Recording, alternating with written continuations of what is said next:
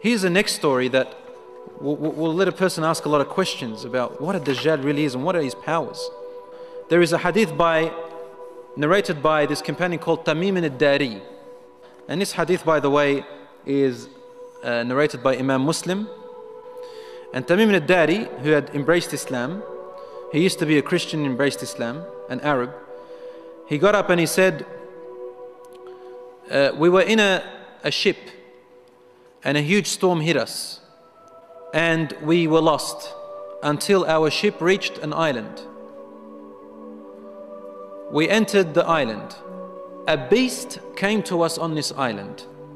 It had so much hair on it that we could not tell the front from its back, which was its head, which was its tail. And we said, "Waylaki ma anti," woe to you, what are you? Never seen a creature like you before.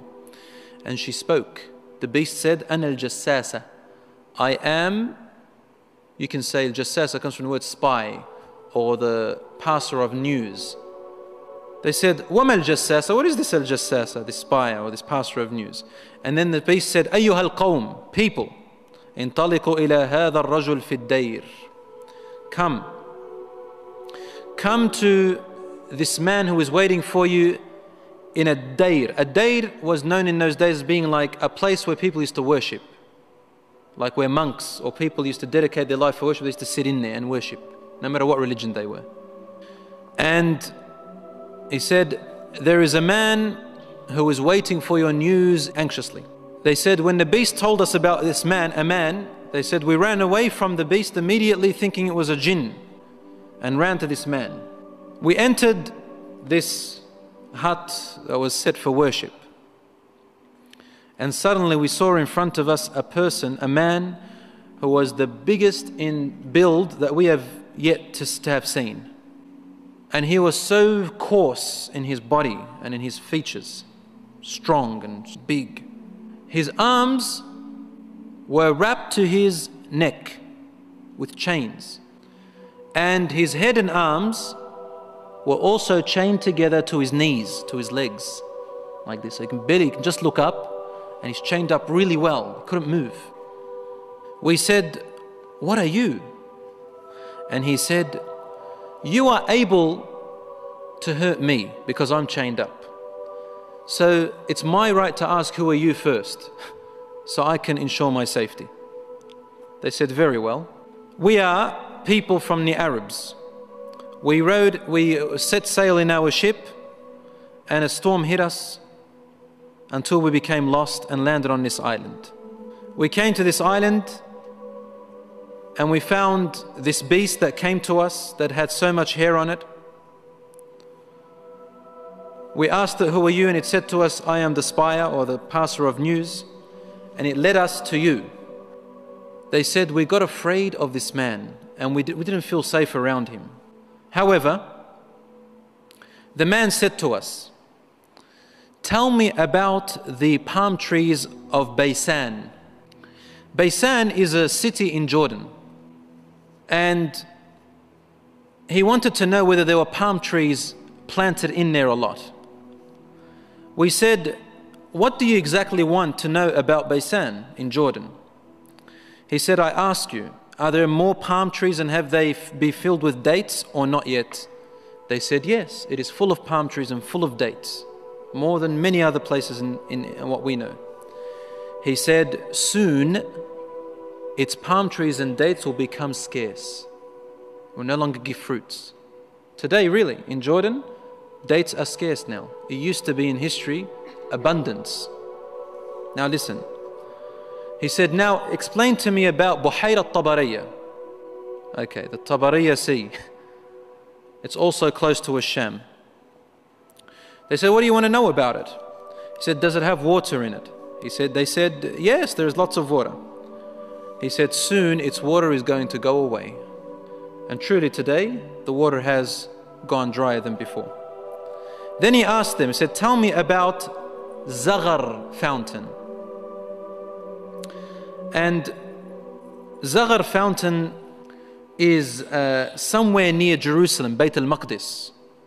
Probably about 3 days journey if you wanted to walk away from Jerusalem, Bayt al-Maqdis, that's where that fountain is. So basically in what we call Israel today. They said, what do you want to know about this fountain? He said, well, is there a large fountain happening and a great river from it? And do people plant a lot of vegetation around it and it gives a lot of water yet?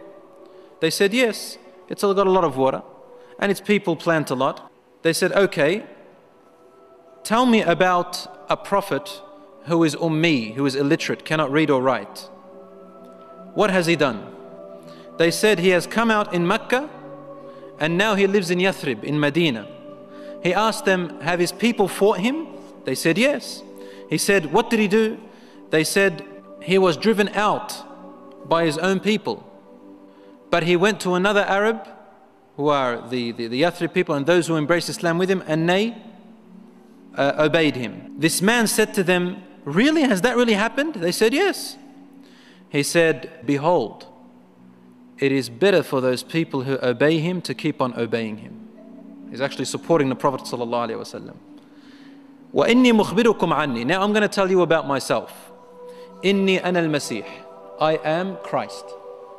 Isa alayhi salam.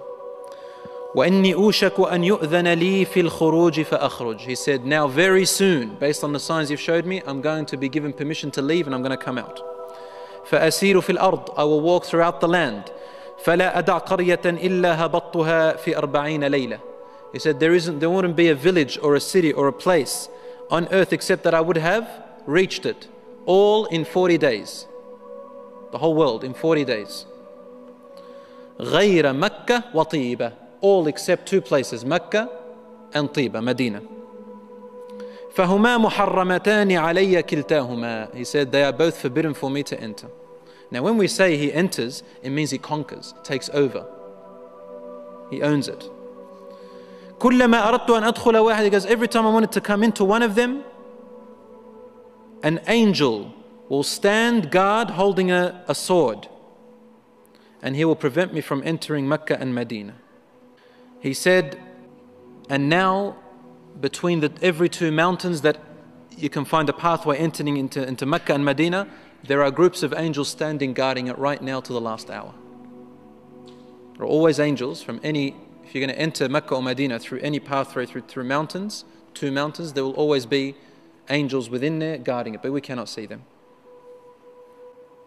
Rasul sallallahu alayhi wa sallam started grabbing his stick and sort of, he put it close to his hip, sallallahu alayhi wa sallam. And then he began to bang, to hit the ground with it, like this. But he was sort of tense, sallallahu alayhi wa sallam. Something very important. He was really tense about it. And he hit the floor and he said, أَلَا هَذِهِ طِيبَةٌ. Behold everyone, this is Tiba. Meaning he's pointing, this is Medina. He's in Medina, he's saying, this is Tiba. The people there didn't know what Tiba is, a lot of them. And he said, this is Tiba that he's telling you about. It's Medina, which you are in right now. He said, didn't I tell you that this man will come out and not be able to enter this land? They said, yes, Ya Rasulullah, because he had told them a lot about it before. He said, the hadith of Tamim al-Dari, wallahi, amazed me as he told me about him.